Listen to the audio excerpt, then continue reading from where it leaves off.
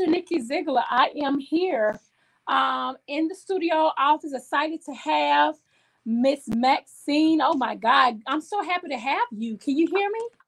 Yes, I can hear you. It's so good to be here, Dr. Nikki. Thank you for having me. Listen, this is the Power Up Summit. It's all about the Power Up Summit. You are one of the speakers to be there. Listen, if you have not registered, July the 14th through the 18th, it's going to be, you're going to miss out on some treats. We have Chrisette Michelle will be there. We have Kim Coles will be there from Living Single. We got Tamika from Escape. She's speaking. Lisa Nichols. We want to give a shout out to Kern Cherry for making all this happen.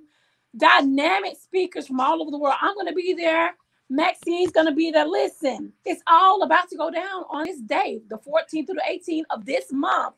If you have not registered, it's absolutely free and tuned to what God is doing. So let us go ahead and welcome Maxine to the show. We're excited to have her on the broadcast. Maxine, tell the people who you are.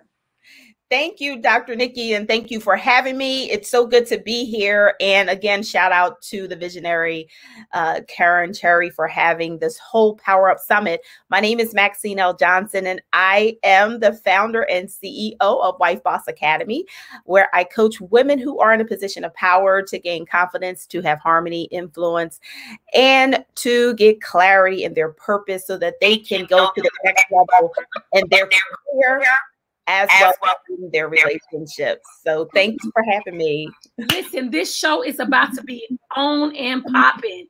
On and popping. And we got beautiful Maxine in the building. Listen, I've been interviewing people all week, all kind of beautiful women, talking about their destiny, telling us to be authentically us, be transparent in what God has called us to do and be. Because we have to learn how to trust the process. We already know God has the plans for our life. You and I both know this. Come on now. So with that being said, you know, you're going to be there speaking. Is this your first time speaking on this platform? No, actually, I spoke on the platform before with the, I think it was the, it was oh my goodness, I'm blanking right now, but not the Level Up. It was the women's. Yes, it was one of those summits. So I am excited. I love what Karen does. So I'm excited to be here on this platform to power up, because that's what it's all about, powering up. And how do we power up? And so I won't go there. The whole thing about powering up is when we know, and I'm going to demonstrate my cell phone. When we know that our cell phones are dying, what we do, we go run and find a charger, right? And we run and find a charger so that it can get powered, right? And so that's why I always encourage you need to sign up for the Power Up Summit, because all of these speakers have something that's going to energize and that's going to charge you up. So the whole theme about Power Up is so exciting to me. So if you have not registered, you got to register for Power Up so you can get powered, so that you can be fully charged to walk in your purpose. And you know what?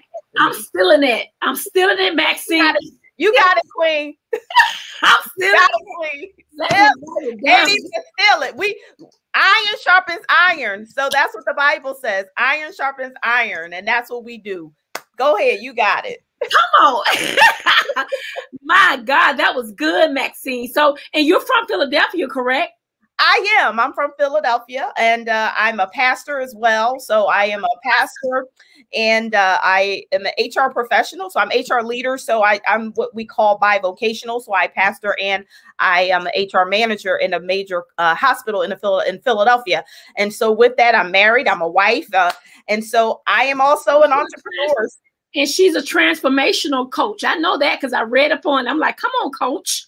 Put me in, coach. Put me in. Come on. It's about him. We know that. Exactly. And everything we do is based on biblical principles, right? And so that's what makes it transformative. It's all based on biblical principles. Not that, so when you do everything based on biblical principles, you can't go wrong. You can't go wrong. You can't go wrong. This is good, girl. This is so good. I'm so happy to meet you.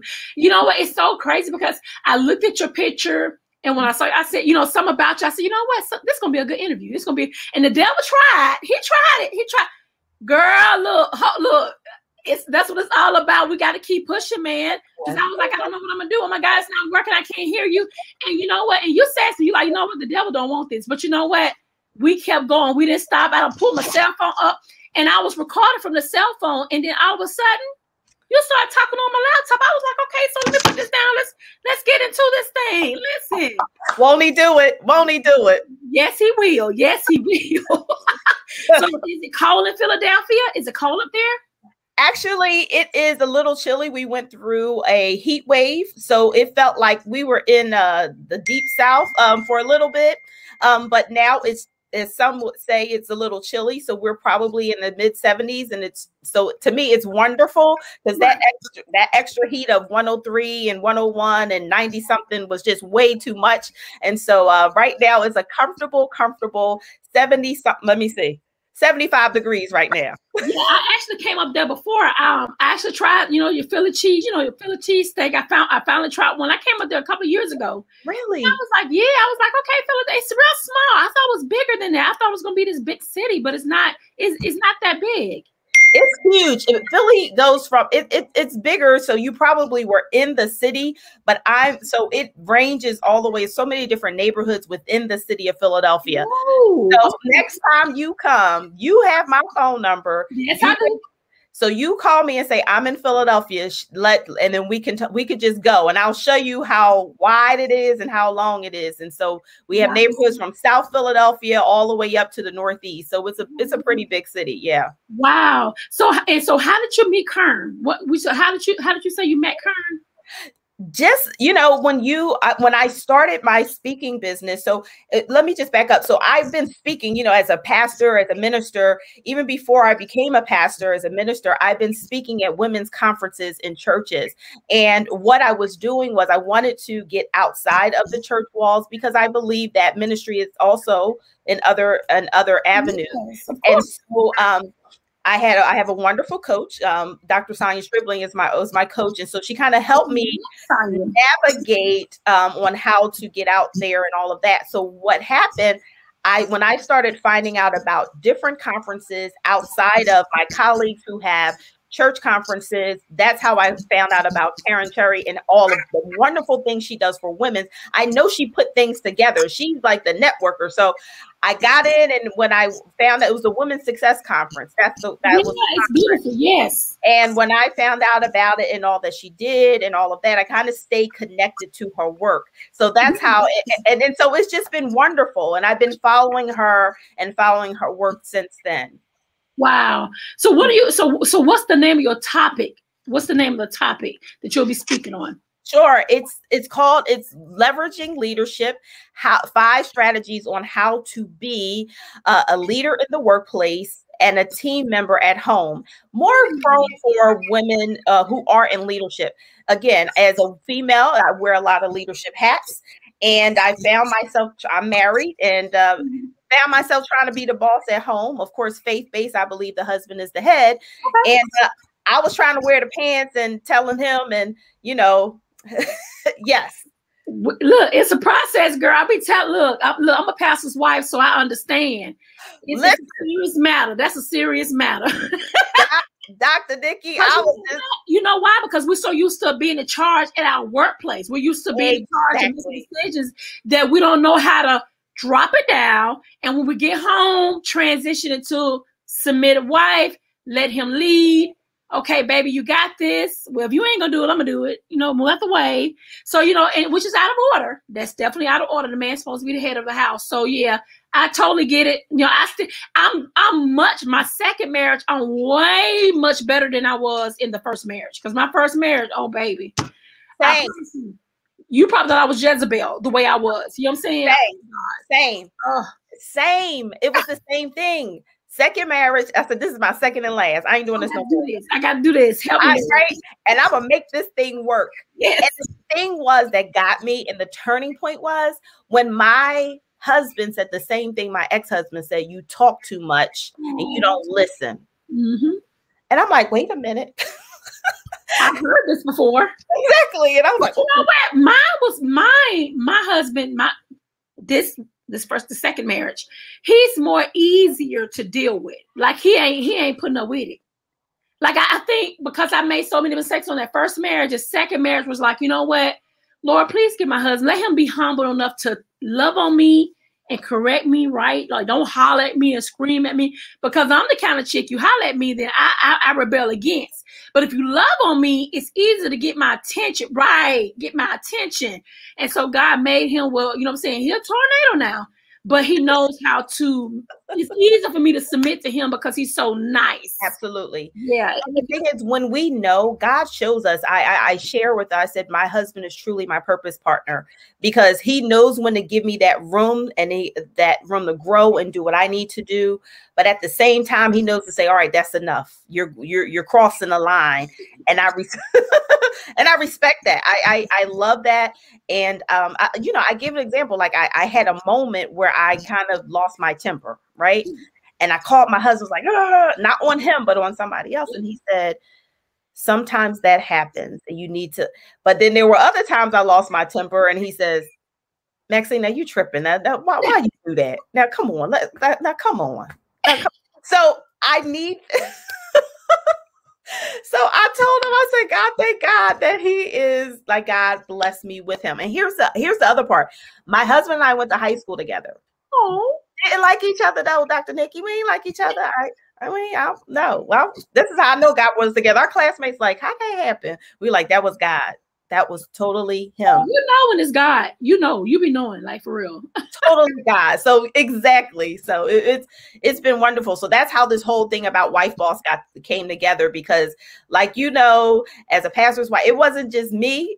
It's so many women that's going through that. Like you're a boss, and a lot of my colleagues who are pastors is like, how do you balance? How do you harmonize that whole thing of being a pastor? You're making the decisions, all that. Mm-hmm. And when you home, he's the head. So you transition that and utilizing leadership skills at home. So how do you do that and transition that to be a good teammate? So let's talk about Wife Boss. So what does that consist of?